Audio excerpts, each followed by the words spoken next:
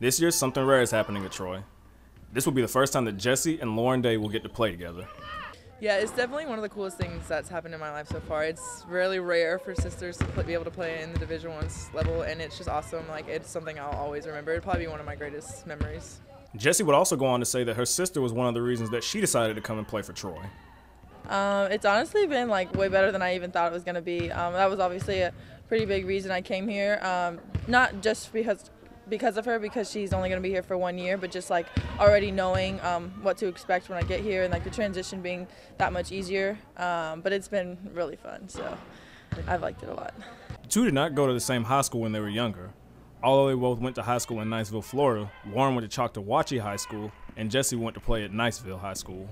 She actually transferred to a different high school whenever I was about to be a freshman. I almost transferred too that year, but I ended up staying at the one I was zoned for, and my dad actually coached me there. And if you're wondering if they ever played against each other in high school, the answer is yes.